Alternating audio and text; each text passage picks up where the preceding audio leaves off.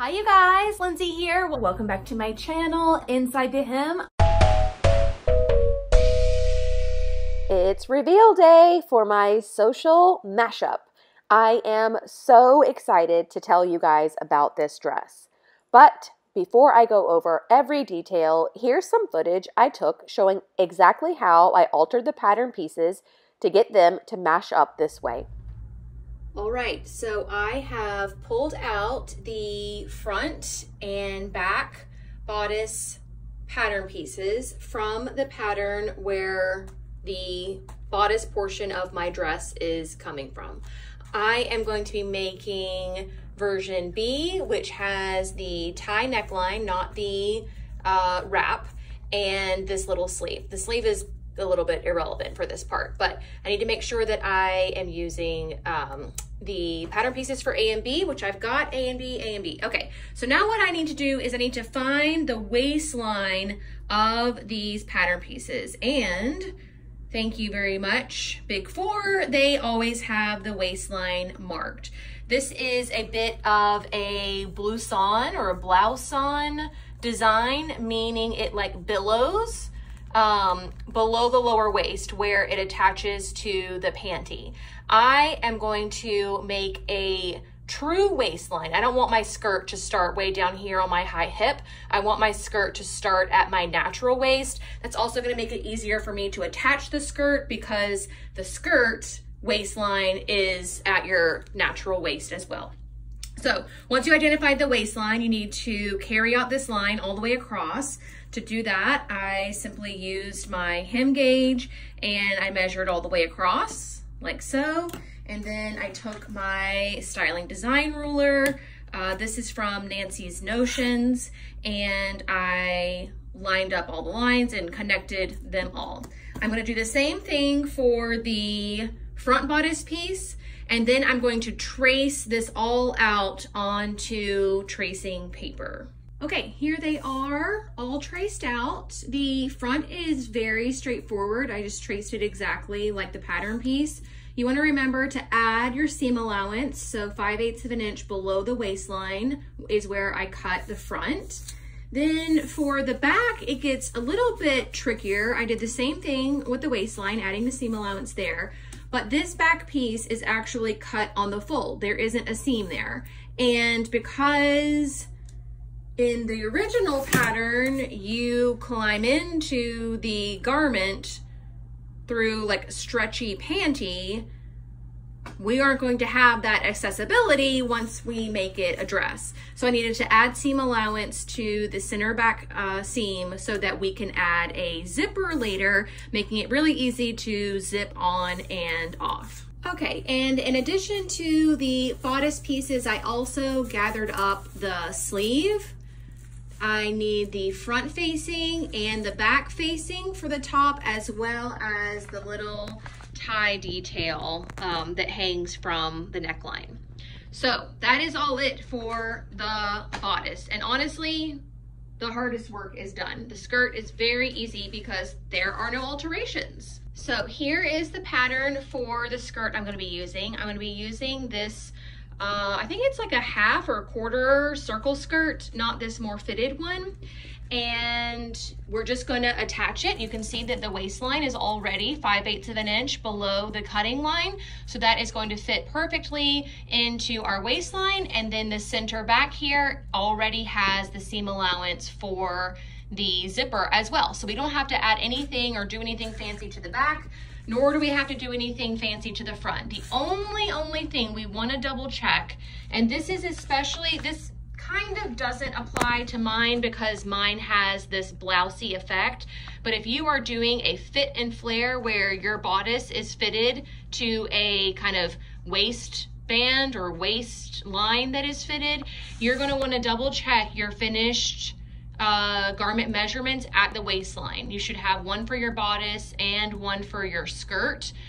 Where you'll find those pieces, sometimes they're on the skirt pieces, sometimes they're on the waistband pieces, sometimes they're on the bodice pieces, but wherever they are, you just want to make sure that they are going to match up, and if not, then trim accordingly. But like I said, mine is going to gather and it's going to blouse over the top of the skirt. So if the bodice if the bodice waistline is bigger than the skirt waistline, that's actually kind of part of the design detail. So you can see here, if we pull these things up to each other and line up the center front on the fold line, you can tell that one of them is going to be longer than the other by about, this is literally guessing, but by about however many inches that is, 3 maybe.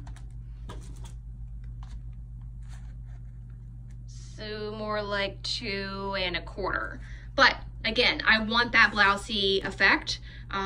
So I'm not going to make any adjustments. I want the bodice to be bigger than the skirt. And so now you just proceed like you normally would, and you go about cutting out your pattern pieces like normal.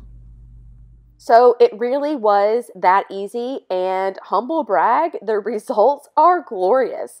I'm so in love with my dress. And the best part is that since it's a mashup, I can pretty much guarantee that no one else in the world will have my dress. Well, unless some of you are inspired to go make your own exact version, then we'll just be twins, and that's awesome too. I was just in New York City, and Chic Fabric, where I got this fabric, I think last year, still has some. So if you're in the area, you should go check it out. I loved working with it. It's a mid-weight polyester something or another. They're not very specific in the garment district. I love how weighty it is, but it's still swishy, you know, those technical terms. Okay, now to the patterns. As you saw, I used the bodice of Simplicity 8789 and the skirt of Butterick 6676. Simplicity 8789 is a bodysuit pattern from earlier this year or maybe sometime in the fall of last year. The website describes it as a bodysuit blouse with a knit bottom featuring a snap crotch closure, front and sleeve variations, and gathers to give you that perfect tucked in look. If you remember, I made the bodysuit version of this pattern for the Style Maker Fabrics Spring Style Tour out of a rayon challis. I chose the bodice because I knew I wanted a flared sleeve and a blousey billowing top. In hindsight, I could have lengthened the bodice a little bit to give it an even more dramatic blousing effect. Butterick 6676 is a dress with an invisible zipper, semi-fitted bodice with or without front neckline slit, side tabs, or front ties. View A has an A-line skirt with front pleats. Views B and C featured flared skirts with a stitched hem. Separate pattern pieces are included for cup sizes A, B, C, and D. I chose this skirt in particular because I wanted one that was only slightly flared. I knew my fabric would not hold pleats or gathers very well because it's so mid-weight and kind of thick, so I eliminated patterns with those details right away. A partial circle skirt, like this one, is so flattering on so many body types because it floats gently away from the body without being too poofy, big, or flared. It's slim without hugging the body. After cutting out the pattern pieces that I showed you, I sewed the bodice per instructions and then the skirt per its instructions. Then, to attach them together, I gathered up the bottom edge of the bodice until it fit the circumference of the skirt's upper cut edge. This means the bodice is gathered, but the skirt is not. I inserted some 1/4 inch wide elastic into the waist seam allowance for ease of movement. Then I threw in an invisible zip up the center back and voila, a mashed up dress. My boyfriend said that this looked like a high-end designer, like Prada, which I thought was really sweet. I love my dress, especially because, in a way, it's my very own design. My partner in crime for the Sewcial Mashup Sewing Challenge was Lori from Girls in the Garden. Please head over to her blog to see the adorable jumpsuit she made. She is such a master at pattern mixing, and I adore her make. You can also check out the hashtag Sewcial Mashup on Instagram to see all of the awesome mashups that everyone has made this month. Everything from wedding dresses to leotards were submitted, and I just don't know how we're going to pick a winner. If you haven't entered yet and are a super fast sewist, there's still time. The contest closes on August 31st at midnight, and all the rules to enter are on my Instagram. Even if you don't make the cutoff for the contest, I encourage you to try a pattern mashup sometime. It's a lot of fun and really taps into a creative side that we don't normally get to use. Imagine a look and make it happen, regardless if there is a pattern that looks exactly like what's in your head or not. Let me know if you have any questions about pulling it off, and until next time, I will see you all very soon. Bye!